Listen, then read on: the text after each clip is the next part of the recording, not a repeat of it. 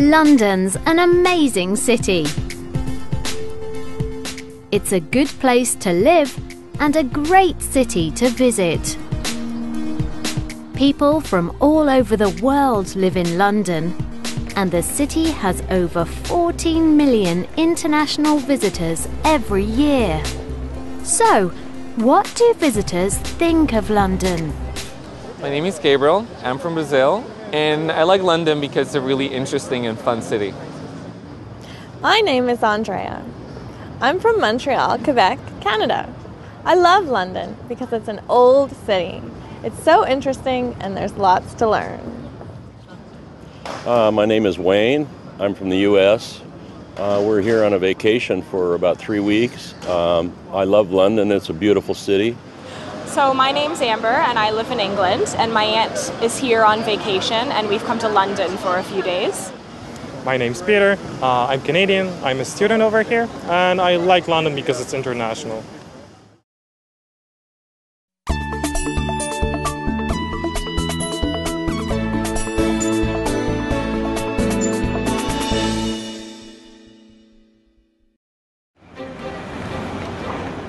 There are over 200 museums and galleries in the city, and a lot of them are free.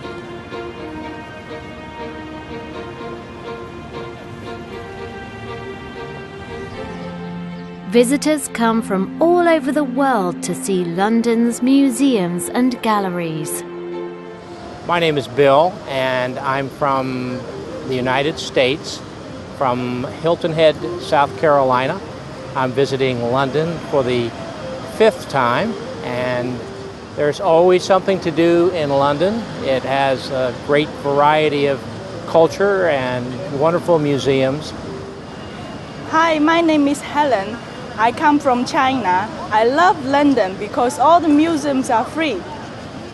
My name is Matt. I'm from Chicago. I'm a student in London, and I love the British Museum because of the interesting things there. My name's Colleen. I'm from Vancouver, Canada. I'm here to see my friends. I love the Tate Modern because it's free. The Tate Modern is an art gallery. It's near the River Thames.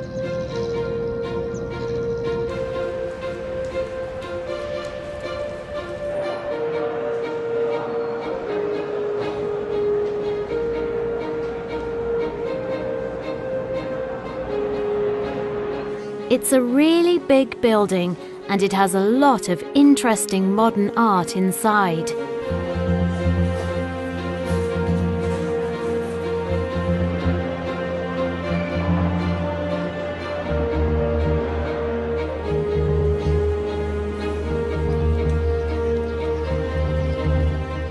There's a great view of the city from the restaurant.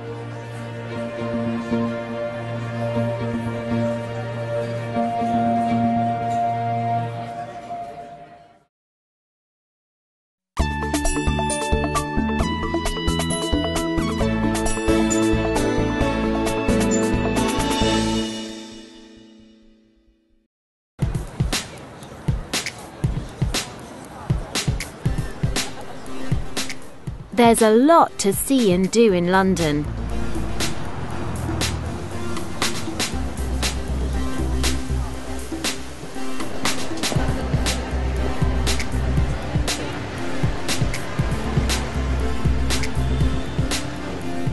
The city has a lot of beautiful old buildings. My name is Elizabeth. I'm from Australia and I love Westminster Abbey. Westminster Abbey, one of the world's great churches, is near Big Ben and the Houses of Parliament. The royal family live at Buckingham Palace. The palace is very big. Visitors like to watch the changing of the guard at Buckingham Palace.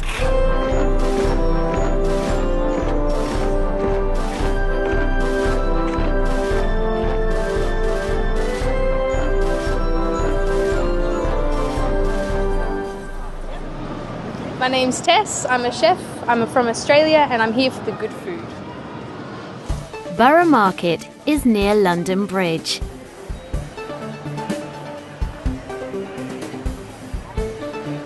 It's open 4 days a week and it's a great place to buy good food.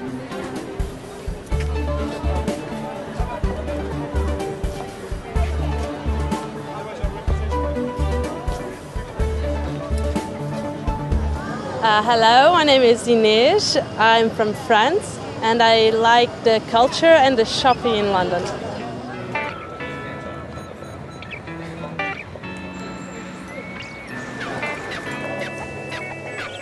London's great for shopping. But some of the shops are very expensive.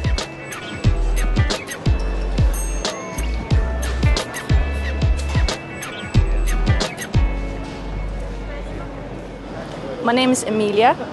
I am from Sweden. I live in London and I love London because of the different cultures, the music scene and the arts and going to the theatre. There are theatres all over London.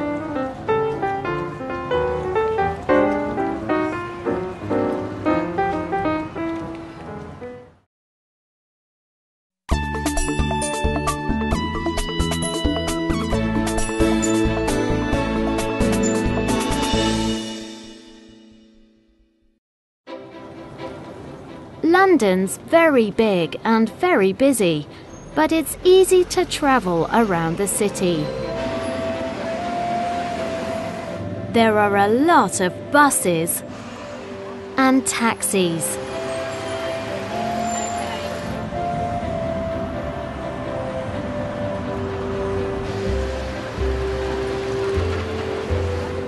There's the Underground.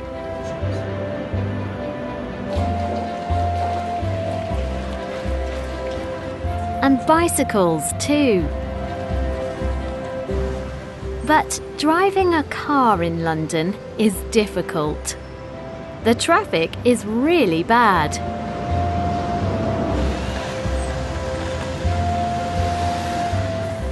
Some people don't really like the city.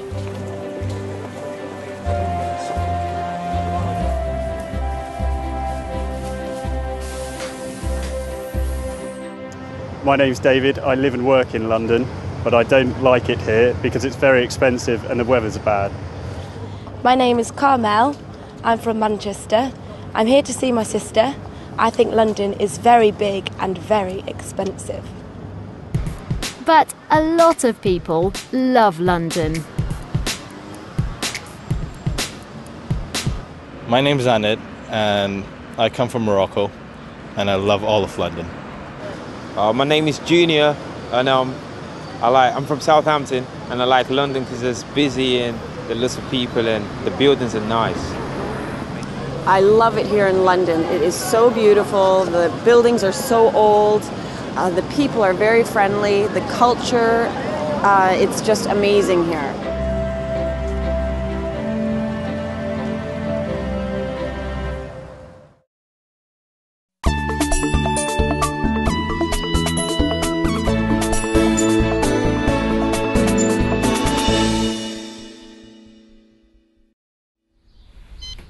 It's 7:30 in the morning in Brooklyn, New York. It's the start of another busy day for Alex. He gets up and makes some toast for breakfast.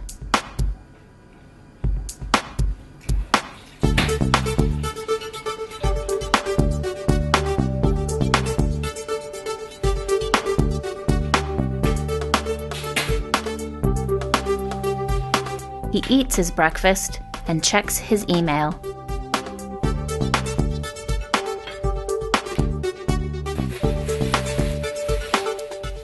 This is Alex's video diary. My name's Alex. I'm 35. I'm from Chicago, but now I live in Brooklyn. I'm a bike messenger in New York City, and my days are very busy. It's 8 o'clock. Time to go. He doesn't wear a uniform to work. He wears his own clothes.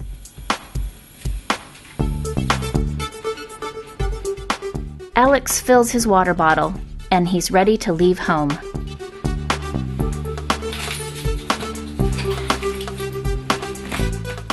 He always carries a large bag and his cell phone.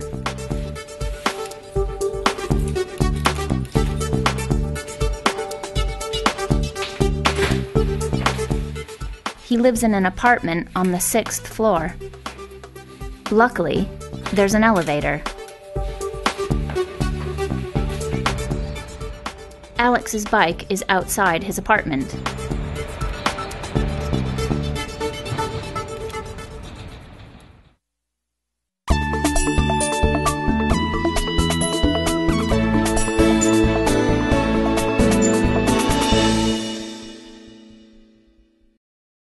Before he starts work, Alex goes to a coffee shop.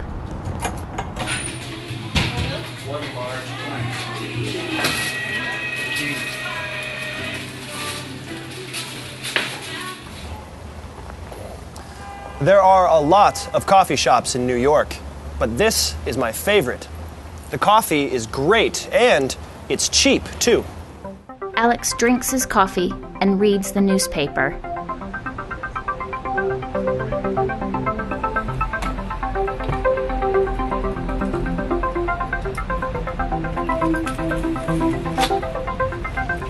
He starts work at 8:30.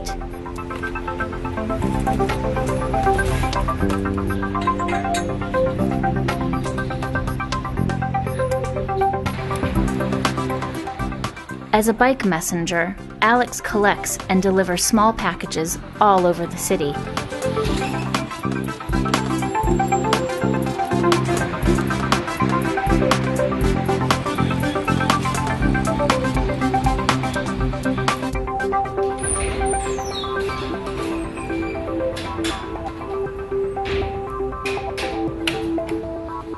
Alex's day is very busy. There are a lot of packages to collect and deliver.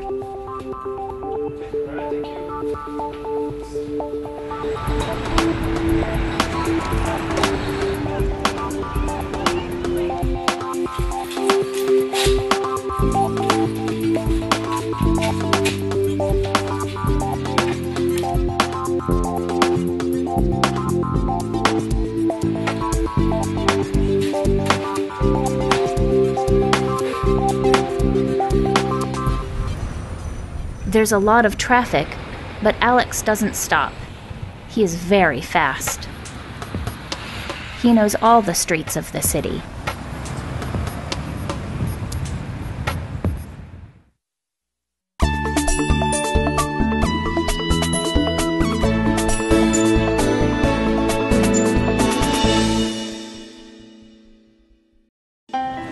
Alex likes working outside when the weather is good. Today's a beautiful day in New York.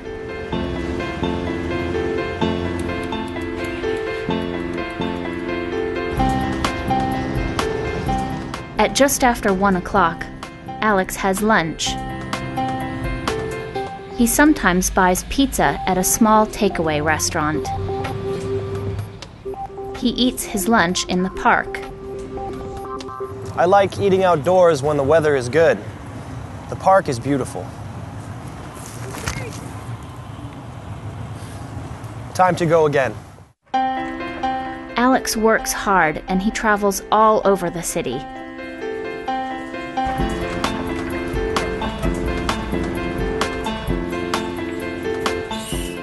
He works for about 10 hours.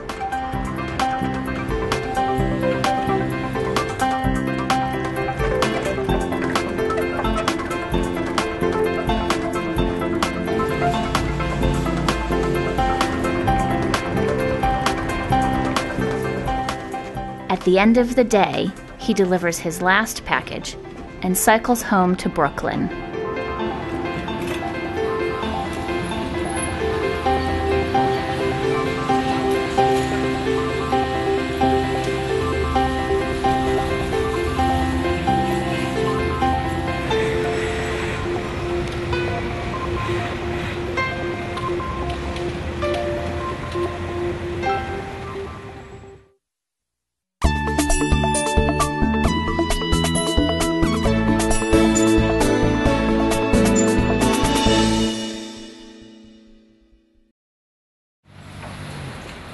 Alex arrives home at about 7 o'clock.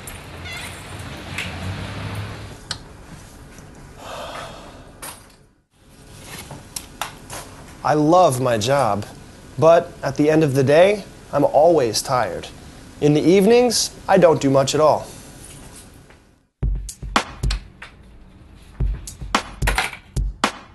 When he arrives home, Alex has a shower.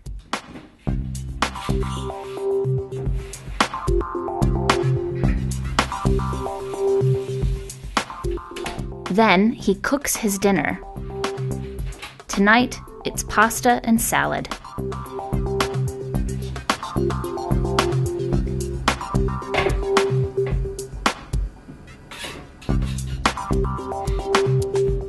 Alex isn't married. His girlfriend lives in Chicago. He uses the internet to talk to her every evening. For $1 million. Are you serious? Yes, very, very serious. Dookie. Bye.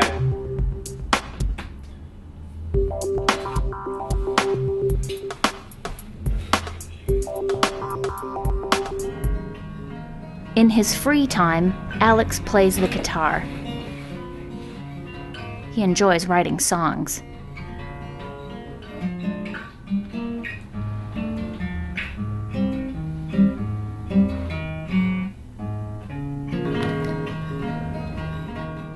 Because he is tired, he goes to bed at about 11 o'clock, ready for another busy day tomorrow.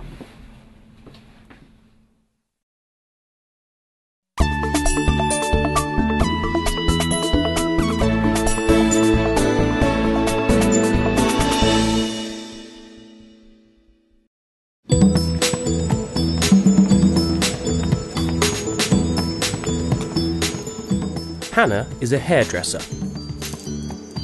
She cuts hair at a small hairdressing salon called Philosophy. 5 hairdressers work at the salon with Hannah. They cut both women's and men's hair at Philosophy. Hannah enjoys her job as a hairdresser. I like my work. I like changing people's style. I usually work from 9 till 5:30. On a Thursday, I work from 9 till 7. And on a Saturday, I work from 9 till 4 o'clock. I don't work on Fridays or Sundays. Hannah doesn't drive, so she takes the bus to and from work. I live quite far from work. Sometimes it takes 2 hours on the bus to get to work. When she's not at work, she likes spending time with her family and friends. In my free time, I like to go shopping, relax, socialise with my friends, and I don't think about work. I think I have a good work-life balance.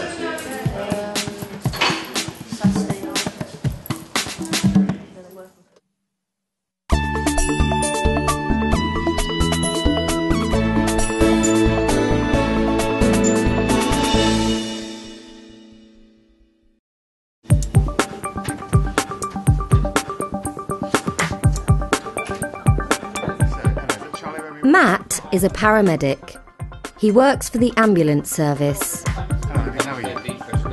He works in a 999 medical emergency control centre and drives an ambulance car. In the control centre, he answers medical emergency calls. Sometimes people don't need an ambulance, they need medical advice. So Matt helps them. When he's in the ambulance car, he drives to emergencies and helps people. I love my job. I like helping people. I work many hours. I work days and night shifts. When I work a day shift, I normally work from 7 a.m. in the morning through to 7 p.m. in the evening. And then when I work night shifts, it's generally from 7 p.m. in the evening through to 7 a.m. in the morning. I sometimes work late when there's a 999 call at the end of my shift. Because he works long hours and studies part-time at university, Matt doesn't have much free time. I enjoy spending time with my family. I have 2 young children, Alexander and Isla, so I have to balance studying and my children.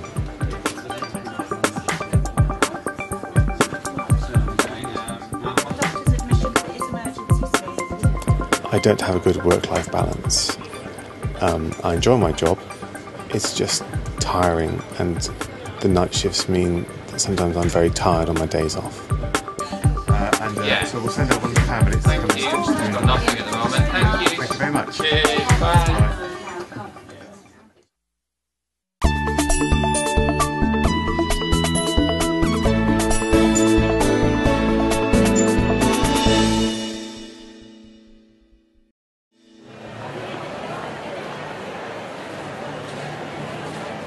My name is Sally and I'm a cake decorator. I work in a shop and I decorate and finish birthday cakes, celebration cakes.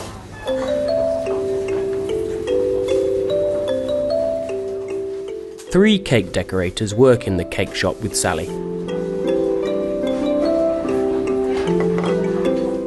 People come to the cake shop to buy cakes for birthdays, weddings, or other special occasions.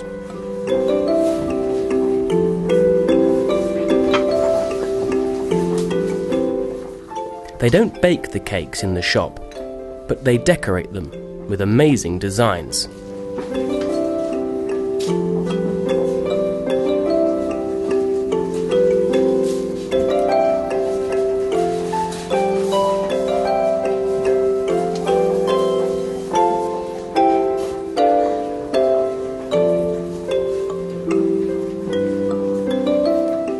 People watch the cake decorators work.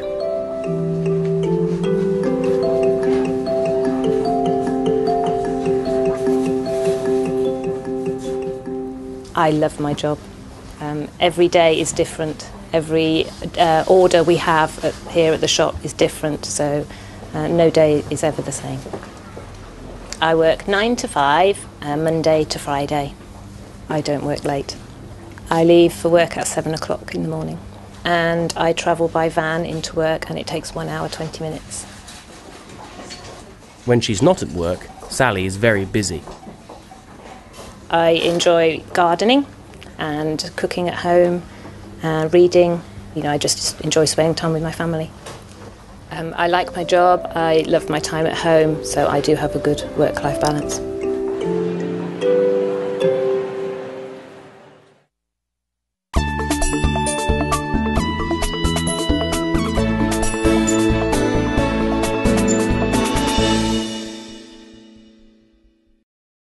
How you doing? Good. I'm looking to get some flowers. My name is Rob Palliser. I'm a florist and I work at Scott's Flowers in New York City. Scott's Flowers is a flower shop in Midtown Manhattan. The shop is very big and it's full of beautiful flowers. Rob's job is very busy. I make bouquets every day and I arrange flowers for all different kinds of parties, birthday parties, weddings, and other kind of events.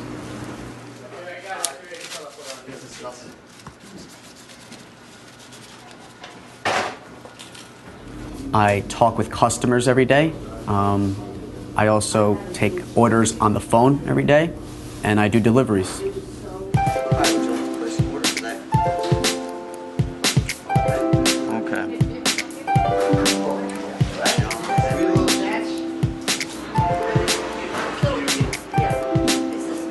Okay. Bye. Being a florist is a fun job. I like it very much. I like talking to people. I like using my hands, and I like being creative.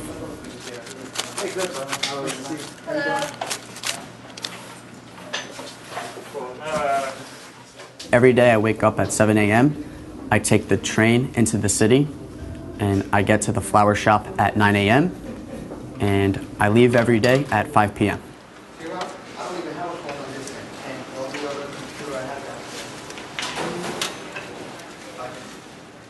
When I'm not working, I enjoy relaxing, watching TV, meeting new people, going out with my friends, and I'm a DJ. I think it's difficult to have a good work-life balance. I work a lot of hours, but when I am off, I enjoy my free time. Okay. Thanks very much. Okay. Thank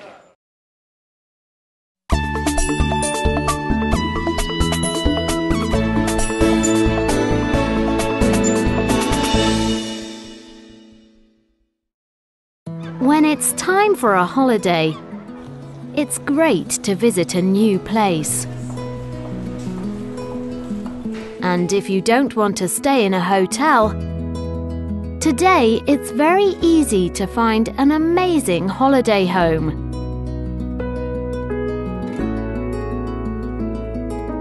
And in Cornwall, in the southwest of England, there are a lot of holiday homes.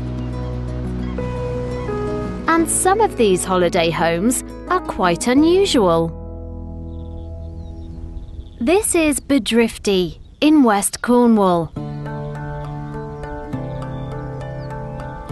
2,000 years ago, there was a village here. The old houses were round, so they are known as roundhouses.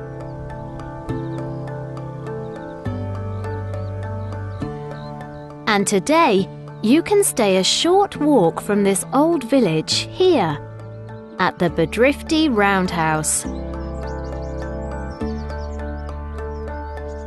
This roundhouse was built in 1999. It's the same size and shape as a roundhouse in the old village. It's 13 meters wide and 13.1 meters tall.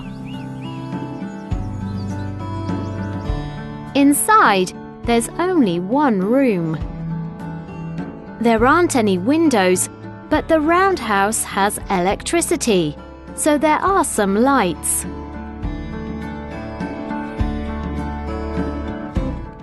You can sleep in a comfortable wooden bed. And there are some wooden benches and chairs to sit on.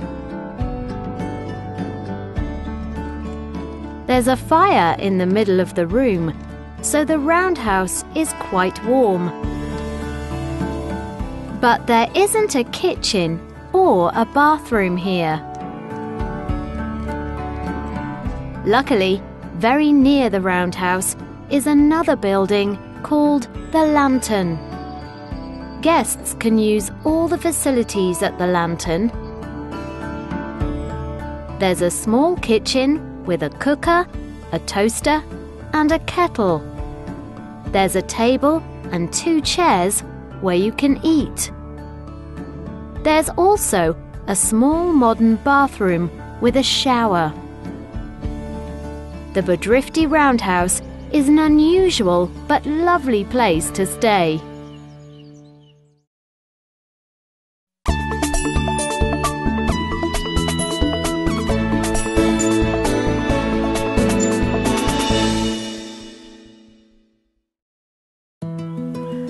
This is the Trelisic Water Tower, a very unusual holiday home near the beautiful River Fal in South Cornwall.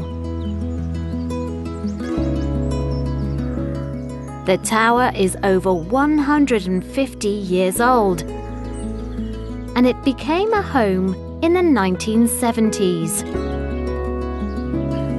It has 3 floors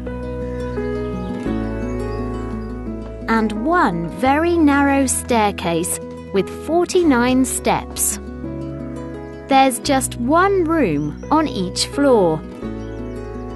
At the top, there's a nice kitchen. All the cupboards are the same round shape as the tower.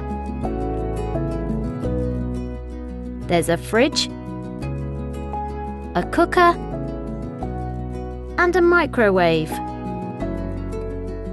There's also a place to sit and eat.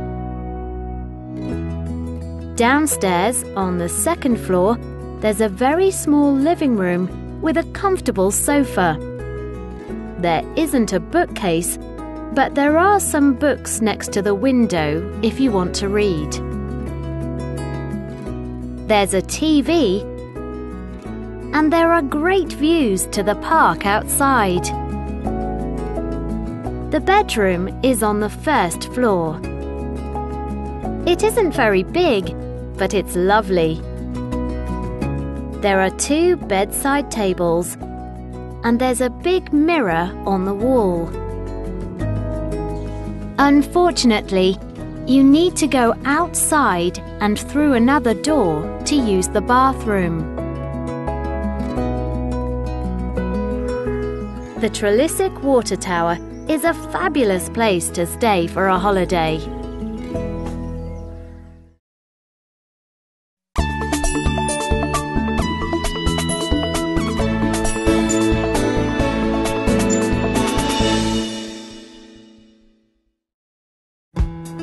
Three kilometres from the beautiful beach of Sennen Cove, there's another amazing holiday home.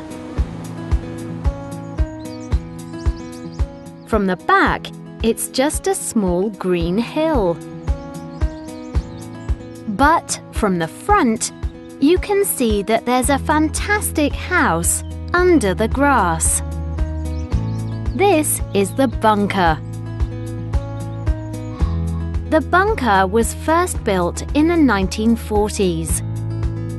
It was a safe place to work during the Second World War. There are 2 doors into the bunker. Inside, the large main room is a living room, a dining room, and a kitchen. In the living room, there are 2 brown sofas and a coffee table. There's also a TV and a small bookcase full of books next to a brown armchair. There's a lamp on the bookcase so you can read at night. The kitchen is very modern. There's a new kettle and a large cooker and microwave. It's a great place to cook. In the middle of the room, there's a table and 6 chairs. And near the table, there's a piano. There are 4 bedrooms in the bunker. 2 of the bedrooms have big beds and their own bathrooms, with fabulous showers. There aren't any windows in the bunker, but there is sunlight from outside when you look up. You can see the skylights on top of the bunker. The bunker is in the middle of the countryside, so it's very quiet. In front of the bunker, there's a bench where you can sit and eat in the sun. So where do you want to stay on your holiday? In a hotel? In a roundhouse? In a tower?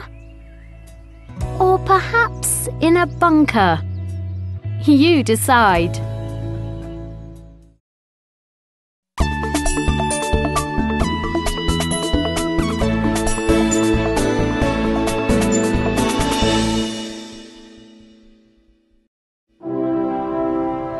Manchester is a large city in the north of England.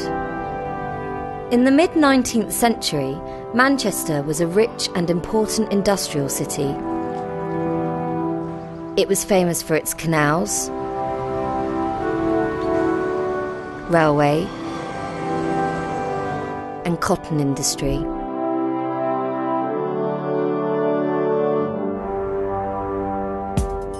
Today, Manchester is still a busy and exciting city, but it's now more famous for its football teams. Right in the centre of Manchester, there's an unusual school with an amazing history. The school is called Chetham's, and all of its 295 students are very special. Chetham's is the largest music school in the United Kingdom. And every student here can play a musical instrument brilliantly. Some of the Chetham's school buildings are over 600 years old. The first school opened here in the 1650s.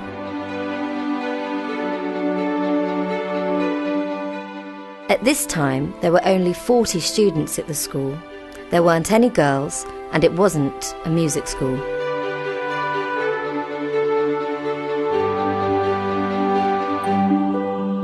But there was a library at this school. The library books were for the school's boys and for the people of Manchester.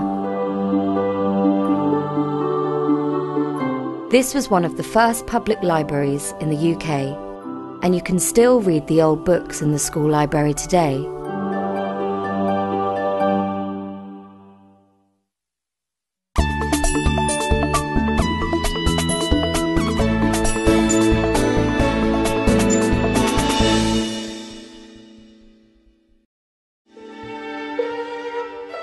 It's lunchtime at Chetham's school.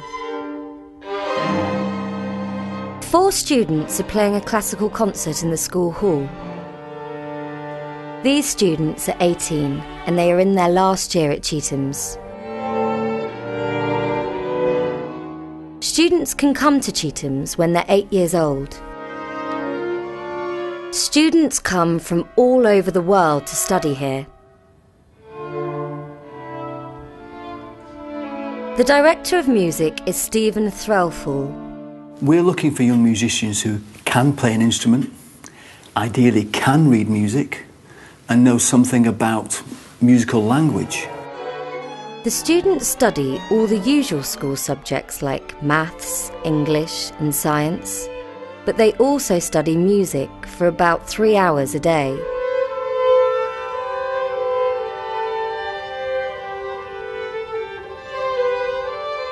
All of the students at Chetham's have a passion to succeed in music, and the teachers can help them. A lot of teachers at Chetham's were professional musicians before they came to the school. I can play the cello, that's my main instrument, and I can play the piano. I can get by on the piano, and I can play the guitar, and of course I can sing. And one other thing I do a lot of is I'm a conductor. So with great teachers and hard work, the students can be very successful. They often win national and international music competitions.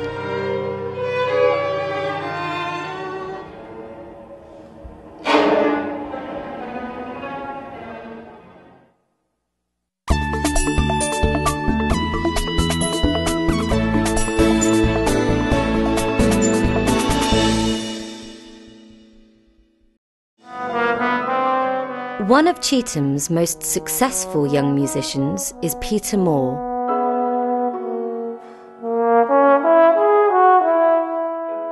I'm Peter Moore, I'm 14 years old and I study music at Chetham's.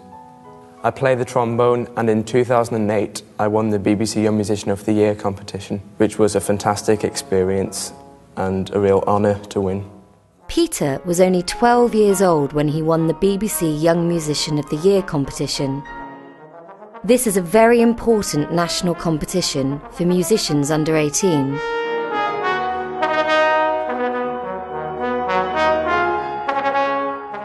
One of the competition judges was Nicola Benedetti. Peter comes from a very musical family. Music was very important when I was young. My parents were both professional musicians and I grew up listening to music all the time. My mum and dad were both horn players in orchestras, and my brother plays the trumpet and my sister plays the piano. Peter was interested in music from a very young age. I first started to read music when I was about 6 years old. My dad started teaching me trombone when I was 7 years old, and I started playing the piano a year after that. Today, Peter lives in Manchester with his family, but he wasn't born here. I was born in Northern Ireland and moved over to Manchester when I was 8. I started at Chetham's when I was 9 in 2005. Life at Chetham's can be hard work, but Peter enjoys it. And he doesn't play the trombone all the time. The best thing about being at Chetham's is the musical opportunities that you get. At school, I can play in many different ensembles, orchestras, jazz bands, brass bands. I think my favourite is jazz band.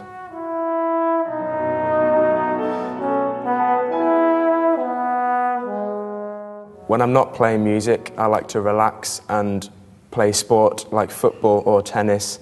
I support Manchester City Football Club and go to see the matches regularly when I have the time.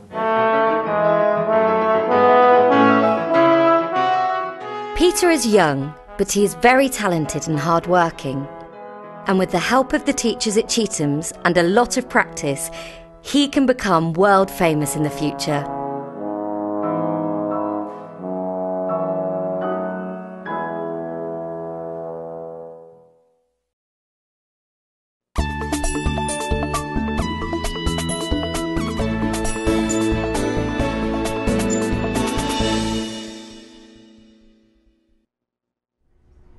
Do you know what happened in the world the year you were born? I was born on the 20th of April, 1964. That was in the middle of Beatlemania, when the British pop group The Beatles was really popular. My mum was a big Beatles fan. She had all their records, so I grew up listening to their music. I still listen to it sometimes. It's great.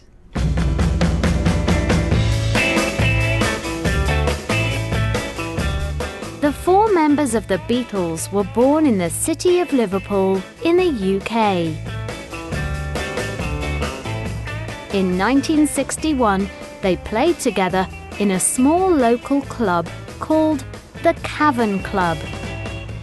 Beatles fans still come to this club today. The Beatles made their first single, Love Me Do, in 1962. And by the end of 1963, they were the biggest band in the UK. They had thousands of very excited fans. In 1964, the band went on tour to the USA for the first time. They arrived in New York on the 7th of February. They only stayed for 2 weeks, but they made a lot of fans. The Beatles returned to the USA in August, and they had concerts in 23 cities. By the end of 1964, they were the biggest band in the world.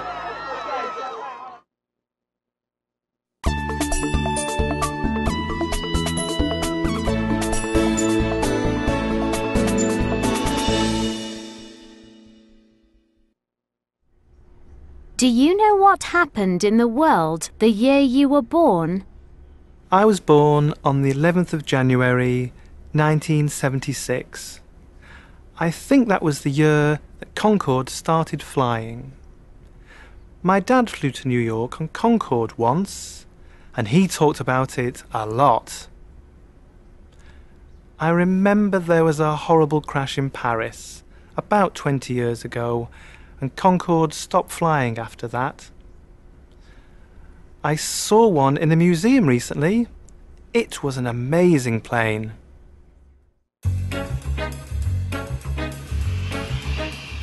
In 1969, British and French engineers flew an early model of the supersonic passenger jet Concorde.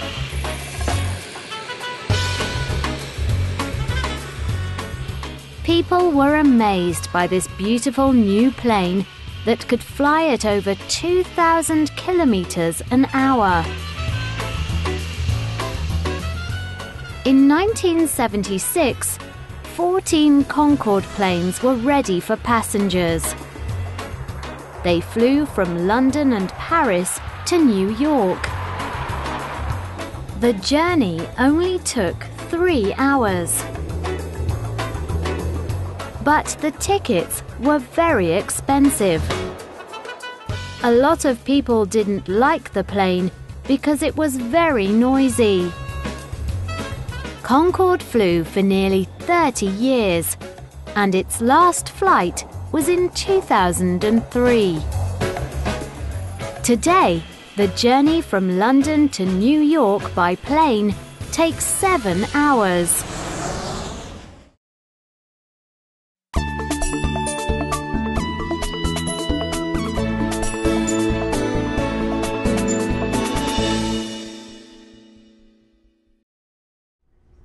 Do you know what happened in the world the year you were born? I was born on May the 7th, 1981.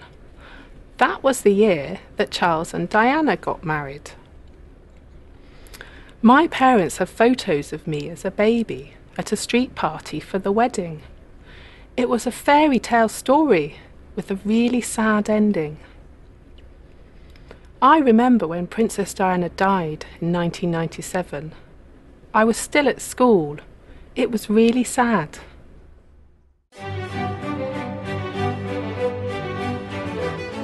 On the 24th of February 1981, 32-year-old Prince Charles and 20-year-old Lady Diana Spencer announced that they were getting married.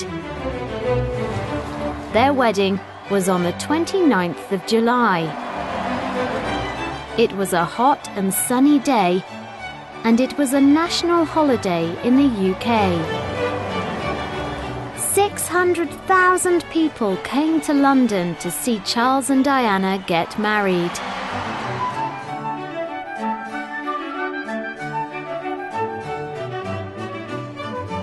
The crowds of people were very excited to see the prince and his new wife, Princess Diana.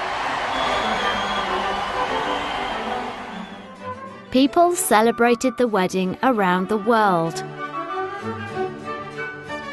More than 750 million people watched it on TV.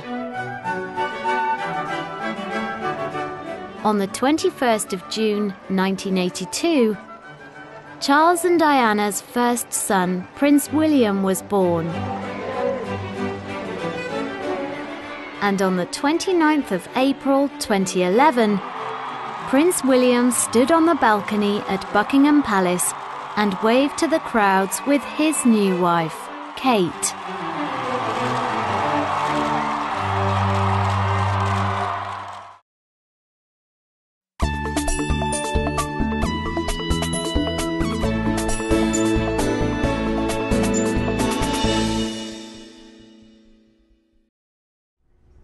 Do you know what happened in the world the year you were born? I was born on the 21st of March in 1994. That was the year that Nelson Mandela became the president of South Africa. He was in prison for a long time before that. I think he was president for about 5 years. He also won the Nobel Peace Prize in 1993. He was an incredible man. Nelson Mandela was born in South Africa in 1918. Mandela was a lawyer. He worked against his country's terrible laws. In 1964, the government sent him to prison for life. But the people of South Africa didn't forget him while he was in prison.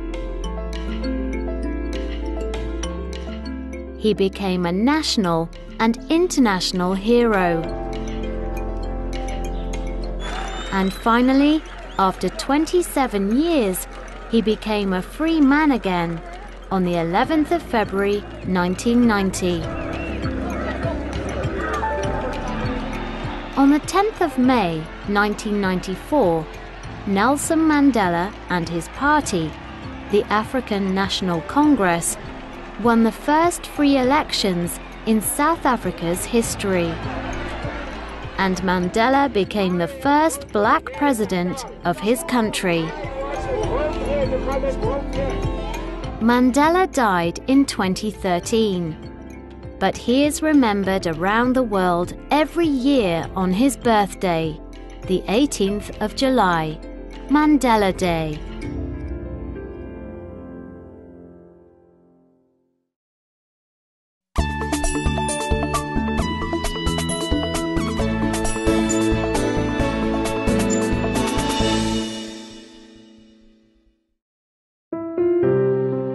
We got married in a church in Oxford. There were about 100 people there, and the ceremony took about an hour. I wore a long white wedding dress. My bridesmaids wore navy blue dresses, and Stuart wore a black suit. After the ceremony, we went to a restaurant where we had a party with about 80 people. The party finished at about 5 o'clock, and we left and went straight on our honeymoon. We went on honeymoon to Edinburgh.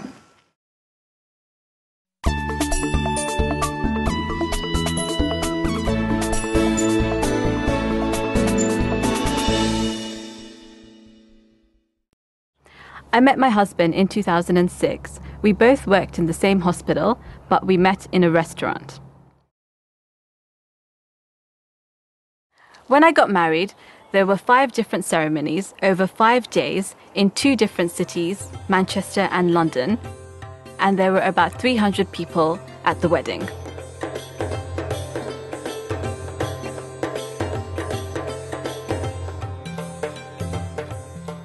I had 3 wedding cakes, and we ate about 6 large meals.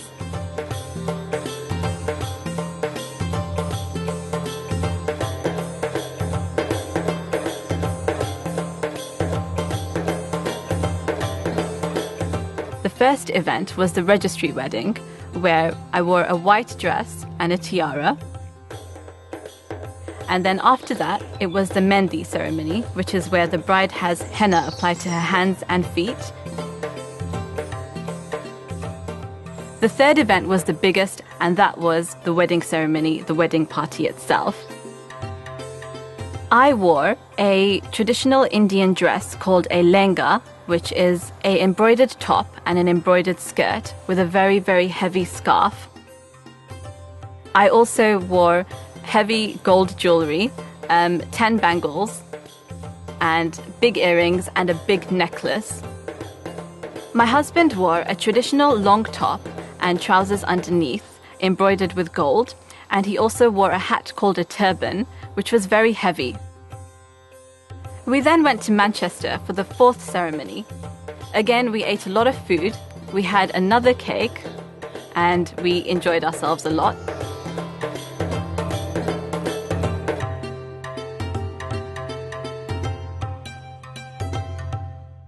The final event, the 5th ceremony, was a small dinner with my husband's family and my family, and that was just as well because we were very, very tired by then.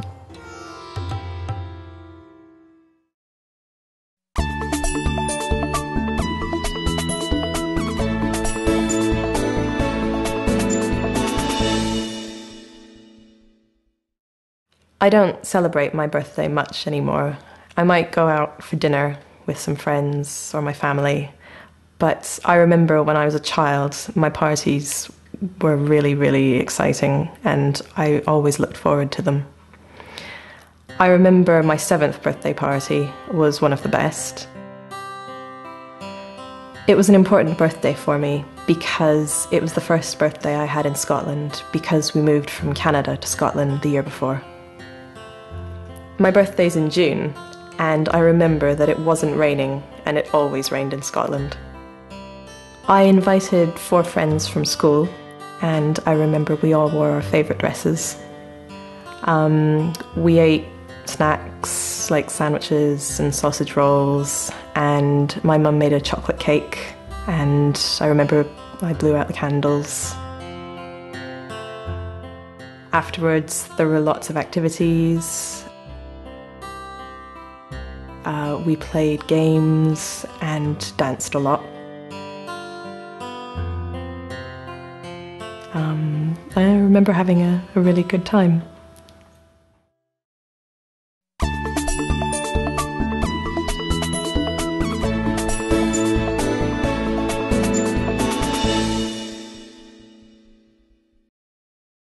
Recently it was my 40th birthday and I celebrated it with all my friends, which was brilliant.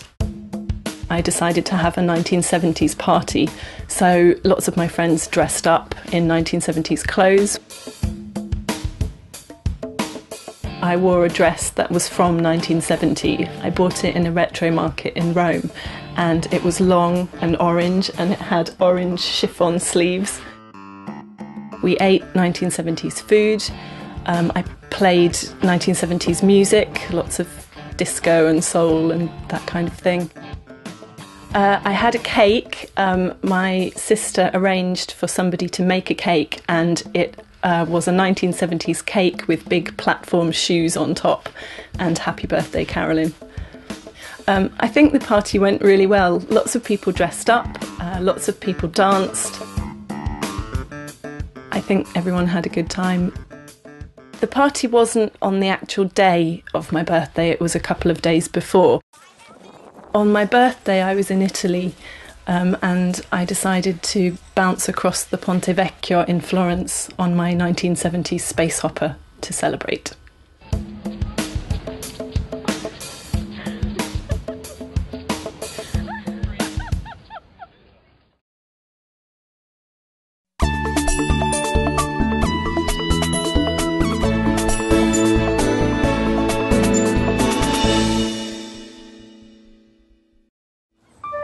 When people think about British food, they often think about traditional food, like fish and chips, or more unusual takeaway food, like Cornish pasties. Cornish pasties come from Cornwall in the southwest of England. The pasty is usually made with some potatoes, vegetables and meat, baked inside pastry. But international food is popular in Britain too. There are a lot of restaurants, markets, and festivals where you can try delicious food from all around the world. How about trying some Jamaican jerk chicken with some rice and peas? So, what food do you love or hate? I like French food. I also like Thai food. Well, I like Chinese food, and I think you like Chinese food too. Yeah, I like Chinese food. My favourite food is Indian. I really don't like peas. I like Japanese food. I like Italian food, like pizzas and pastas. My favourite food is jacket potato with chili con carne. I don't like cereal.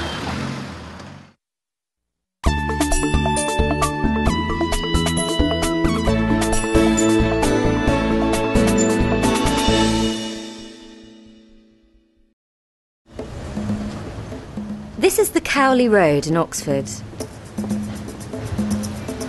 Cowley Road isn't a big street, but it's often very busy. There are a lot of cars and buses. But if you'd like to try some new and exciting international food, it's a great place to go. On this one street, you can find food from China, the Middle East, Italy, Poland, Greece, Jamaica, or Russia. And if you prefer to cook at home, there are also food shops where you can buy the ingredients to cook recipes from around the world.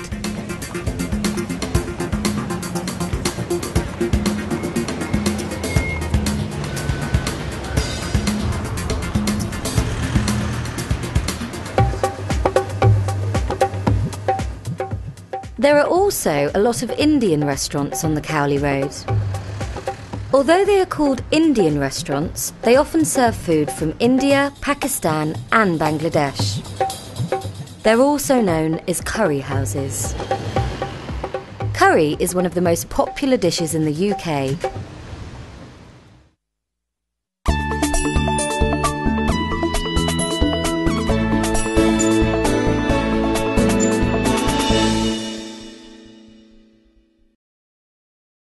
The Majlis restaurant is one of the curry houses on the Cowley Road. The kitchen is small and busy. It's nearly lunchtime. The three chefs prepare many different dishes for the lunchtime menu. They cook traditional Bangladeshi and Indian food.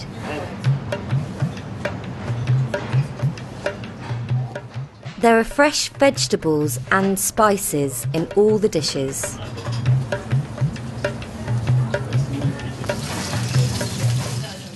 There's a lot of chicken and fish in Bangladeshi food. There's some lamb too, but there isn't any pork.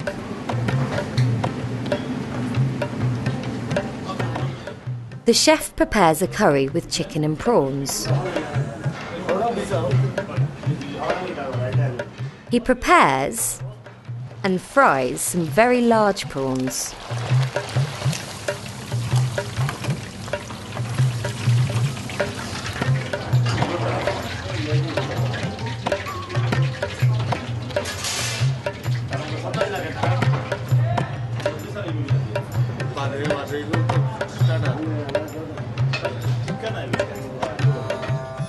He cooks some chicken in a special oven called a tandoor.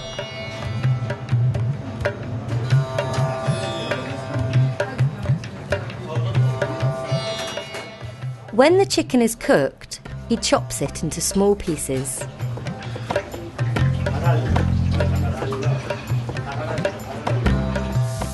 The chef fries some onions and some chilli in a large frying pan.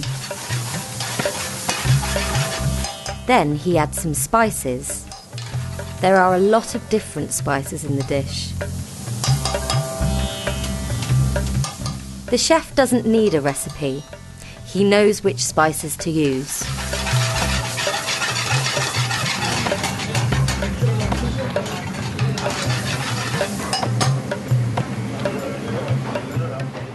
He adds the chopped chicken to the frying pan. He mixes all the ingredients together.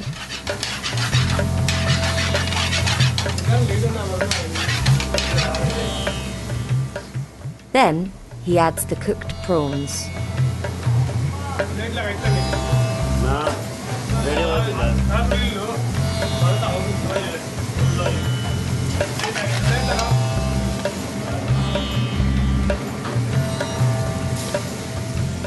The dish is nearly ready, but there's a lot more food to cook.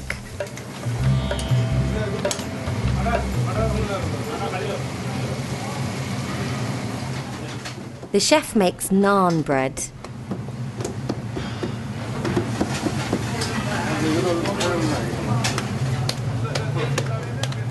He cooks the bread in the tandoor. People usually have some naan bread and rice with their curry. Finally, all the dishes are ready. There's a lot of food. It all looks amazing.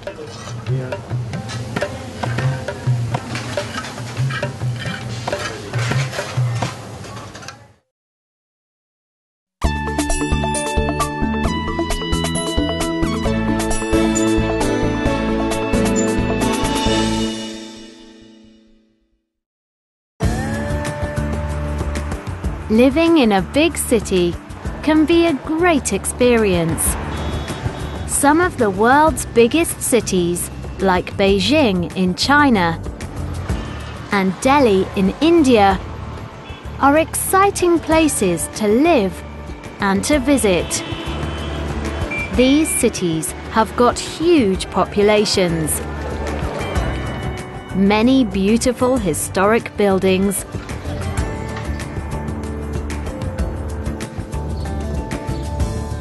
and some interesting modern architecture too. But like many big cities, they are very crowded, and they've got problems with traffic and pollution. People didn't think about cars when they built them. Other cities, like Copenhagen, the capital city of Denmark, and Auckland, on the North Island of New Zealand, are much smaller. And they are famous for being great places to live, with a very high quality of life. These cities are clean and safe, but they are also very expensive. Whether they are big or small, cities can be amazing places to live and visit. Which kind of city do you prefer?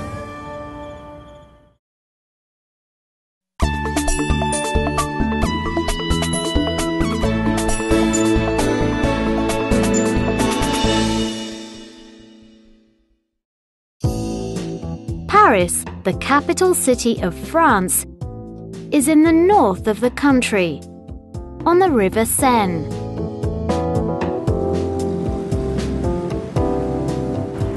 With a population of around 2.2 million, Paris is the largest city in France. It is also one of the most popular cities in the world for tourists. Around 22 million visitors come to the city every year. The best time to visit Paris is in the summer. The city can get very crowded, but generally it isn't too hot. The average summer temperature is only 25 degrees Celsius. Paris is famous for its cafes, its fashion, and its amazing architecture. And it's easy to see why people want to visit this beautiful and historic city. This is the Musée d'Orsay, on the left bank of the River Seine. When this building opened in 1900, it was a busy train station. Today, it is a very important art museum, and it has sculptures and paintings by famous artists like Van Gogh, Monet, and Renoir. While there aren't any skyscrapers in the center of Paris, it has got one of the most famous tall structures in the world. The 324-meter Eiffel Tower. The tower opened in 1889. It took just over 2 years to build. And for over 40 years, it was the tallest structure in the world. Today, it's the busiest tourist attraction in the city, with more than 7 million visitors every year. You can climb to the top, but there are 1,665 stairs. So most people take the lift. And you can get the best views of this wonderful city from the top.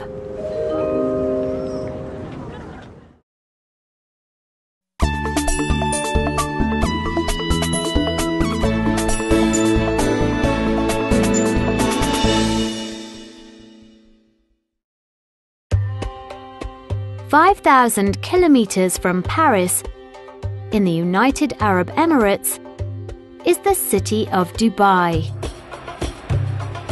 It's the biggest city in the region, and it's got a population of around 2.9 million. The city is on the Dubai Creek, which is always busy with water taxis full of local residents, and some of the 3 million tourists who visit the city every year. There are old parts of the city, But today, Dubai is most famous as a modern city full of skyscrapers. There are already 18 buildings over 300 meters tall in the city center. Tourists come here to see the Burj Al Arab, the world's most luxurious hotel. It's got 202 bedrooms, and the most expensive room is over $24,000 a night. Dubai is also famous for having one of the world's tallest structures, the 828-meter-tall Burj Khalifa. It's got 211 floors and over 24,000 windows. But in the summer, it is far too hot to spend time outdoors, looking at the fantastic modern architecture of Dubai. The average temperature in July is 44 degrees Celsius. So, the most popular attractions in the city are indoors, where the temperature is much cooler. And the biggest attraction of all is the Dubai Mall. The Dubai Mall is one of the largest shopping centres in the world. It has got over 1,200 shops, and 750,000 people visit the mall every week. Shops sell everything, from expensive clothes and jewellery to electronics. But there's also a lot to do and see for visitors who don't want to shop. Inside the mall are 22 cinema screens, a beautiful aquarium, and even an Olympic-sized ice rink, which is definitely the coolest place in this spectacular modern city.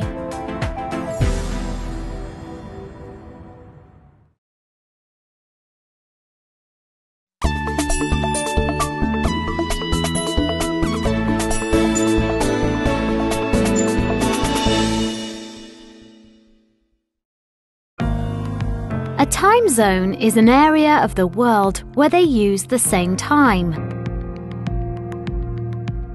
Different time zones exist because the Earth is constantly turning.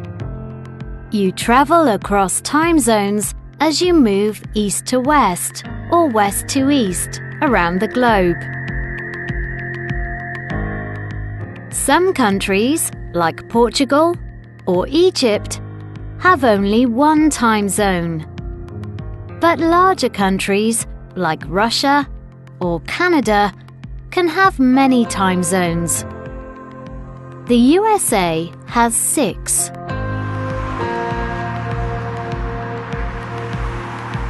When it is 9 a.m. in Los Angeles on the West Coast, it is already 12 p.m. in Miami on the East Coast. But countries thousands of kilometers apart, north to south, can still be in the same time zone. When it's 9 a.m. and it's snowing in Finland up north, it's also 9 a.m. more than 10,000 kilometers down south in South Africa. And it definitely isn't snowing. It's the middle of summer. The sun is shining and people are enjoying a day out at the beach.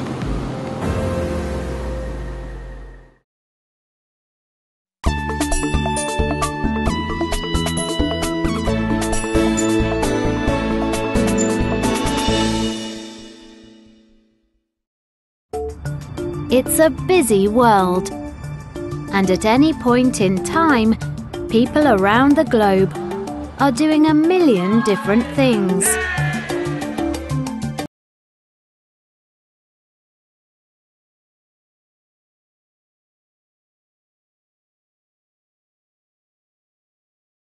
a.m. in New York. Jack is making breakfast. This morning, he is cooking eggs. Jack works as a tour guide in Manhattan. He gets the subway into the city early in the morning. Although it's early, many people in New York are already working hard. Cricor and Rocio are working in a small cafe. They are preparing food and making coffee for their customers. Everyone needs a good coffee to start their day.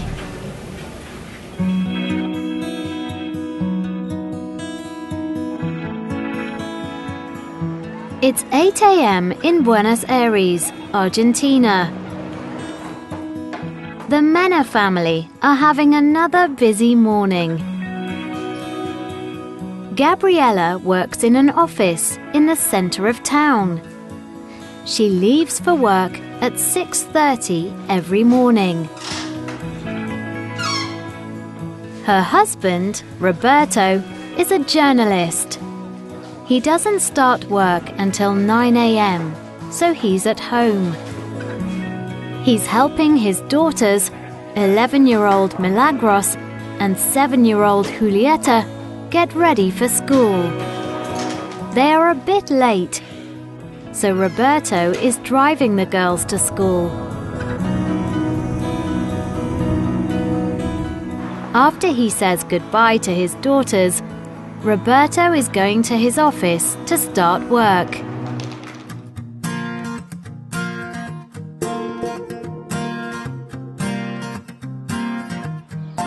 It's 11 a.m. in Oxford in the UK. And police officer Marcus Gerber is working in the city. He's wearing his uniform. He's wearing dark blue trousers, a black shirt, a bright yellow jacket, and a black hat.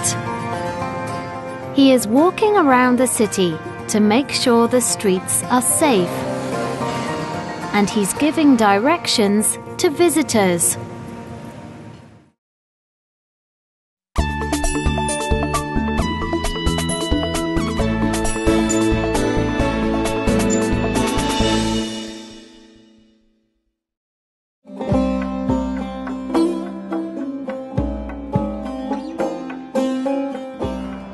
It's 2 p.m. in Istanbul, Turkey. It's a hot and sunny day, and the city is full of tourists. The visitors are travelling around the city on the old trams and taking boat trips across the Bosphorus Strait. They are exploring the many beautiful buildings in the city and taking lots of photos. The markets are very busy. In the Grand Bazaar, tourists are buying colourful souvenirs to take home with them.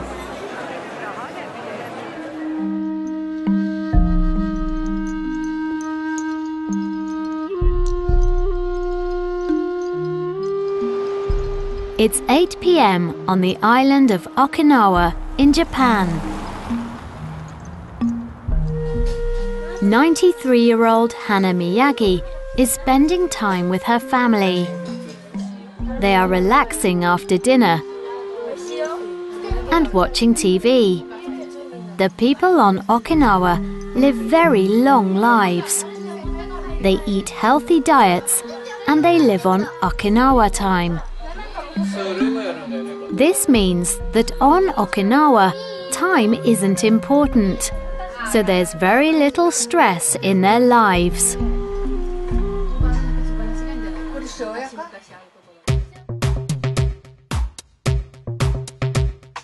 "380 kilometers above the Earth, the International Space Station, or ISS, is traveling around the globe at over 32,000 kilometers an hour.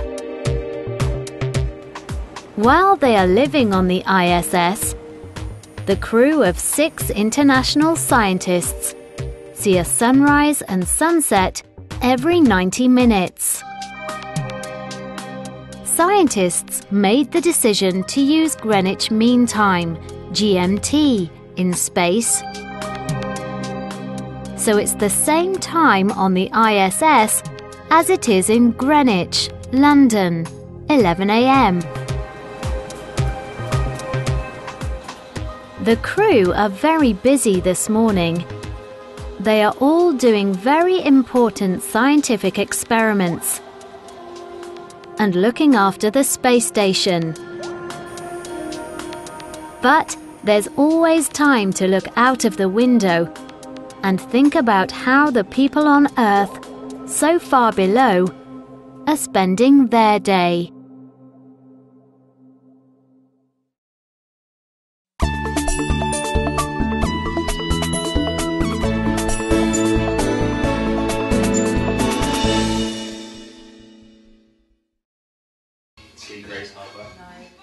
It's an October morning in North London. A group of friends are very busy.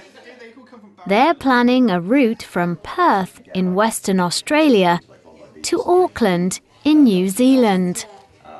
But they aren't going to travel by car, van or bus. They are going to drive a big red fire engine called Martha. They are all part of an amazing charity expedition called Follow That Fire Engine.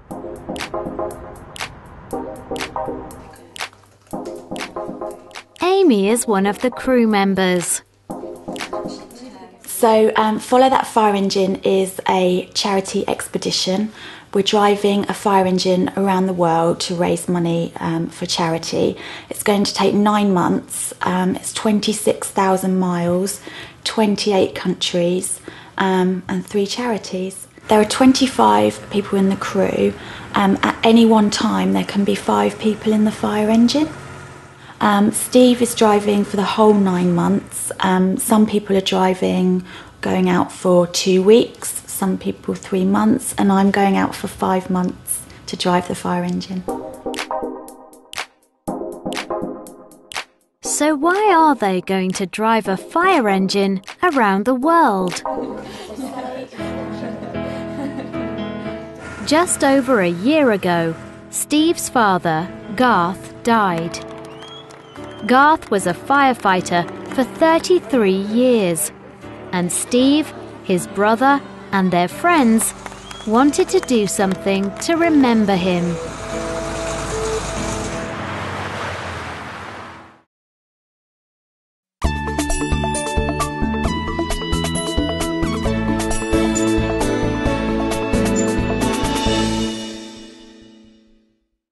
They all come from Barry Island. Cool. There we go, see? Ben is a friend of Steve's and a member of the Follow That Fire Engine crew. We decided to drive a fire engine around the world to raise money for 3 charities, UK charities, and also to do something in Garth's memory, because he was a very, very special person, and he was also a leading firefighter for our fire station in our hometown. There are 8 stages in their journey around the world. I was very lucky in a way, because I was on stage 1, and stage 1 left London on Sunday, July the 18th, and then for 2 weeks we drove the fire engine from London through Europe, and finally finished in Moscow in Russia on the 1st of August. I think we travelled through 16 countries in 14 days. Which was quite an achievement. I'm very excited because I'm going to be joining the fire engine again on stage 7 of the expedition in January next year. I'm going to be joining or arriving at a place called Grays Harbor in North America, which is approximately 100 miles from the Canadian border. I am going to be travelling from Grays Harbor in North America down the west coast of America, through cities such as Las Vegas, through San Francisco, through Los Angeles and California. And I'm going to be travelling through the Mexican border and finishing in Hermosillo. I'm really looking forward to getting to San Francisco because I think driving the fire engine across the Golden Gate Bridge will be pretty amazing.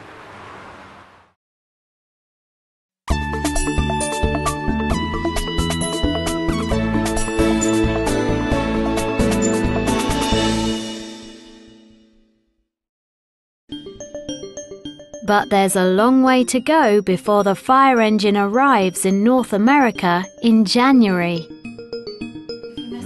And Amy is the next driver leaving the UK to join Steve.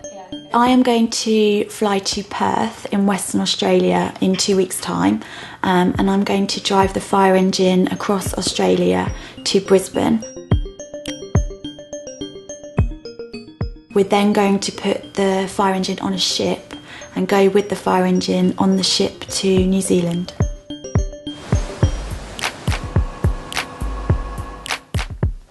There's a lot to do before Amy leaves for Australia, and packing for a 5-month trip isn't easy. So I'm going to leave England in the winter, where it's cold, and arrive in Australia in their summer, where it's going to be about 40 degrees, so it's going to be really hot. I'm going to miss my bed, I'm going to miss home-cooked food, I'm going to miss my family, my mum and dad, because I speak to them every day. The expedition is going to take 9 months, and we are going to arrive back in the UK at the end of March, and we're going to have a big welcome home party for the crew. The crew are going to have an amazing time on their journey around the world. And with the help of everyone they meet, they are also going to collect over £100,000 for charity, remember Garth, and help a lot of people.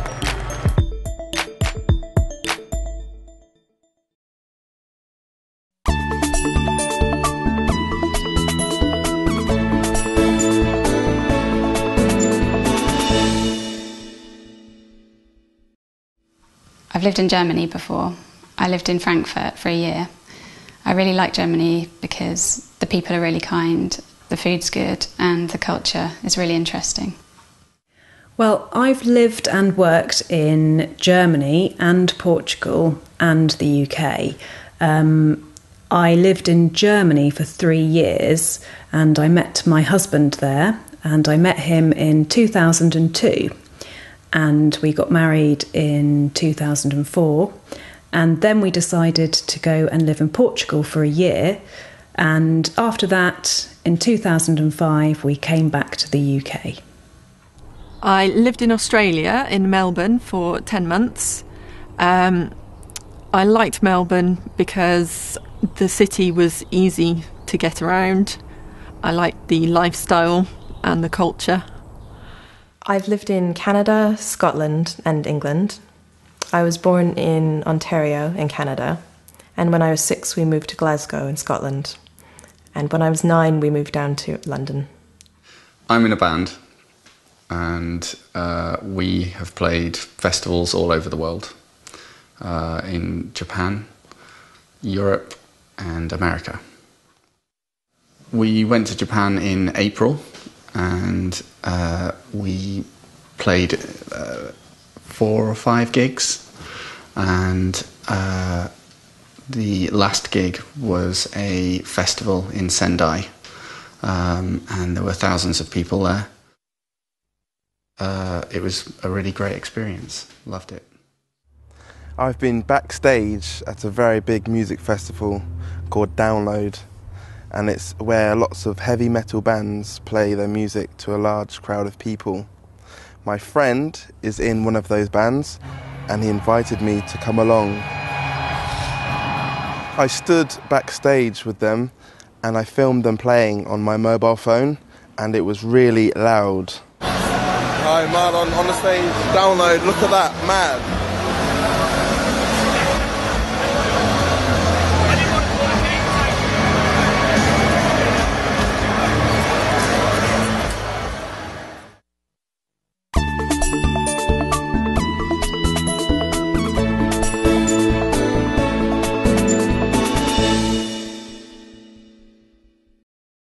I've scuba dived about 20 times.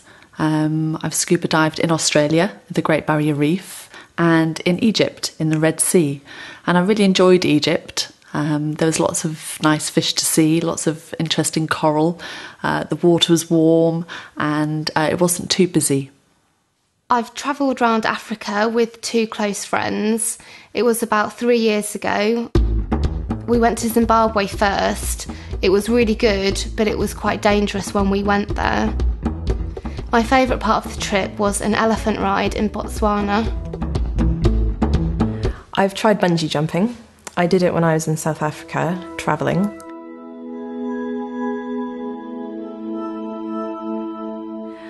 It was very frightening, but exciting at the same time.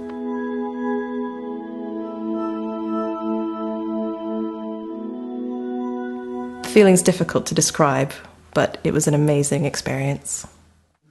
I've eaten crocodile tail. It was at a hotel in Zimbabwe when I was 12. And it was kind of like fish mixed with chicken. It was weird. I have eaten camel. It was at Ayers Rock in Australia, and I was on a trip and we cooked a camel curry. The strangest thing I've ever eaten is sheep's brains. I ate them when I was in Marrakesh in Morocco, and they were very oily and they didn't taste very nice. I haven't eaten many strange things. I've eaten mussels, which I think look really strange, but I didn't like them at all.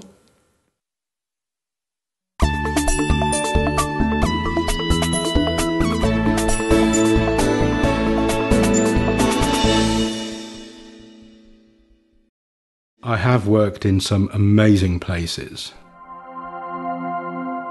I worked for a short time in Canada, where the daytime temperature reached -30.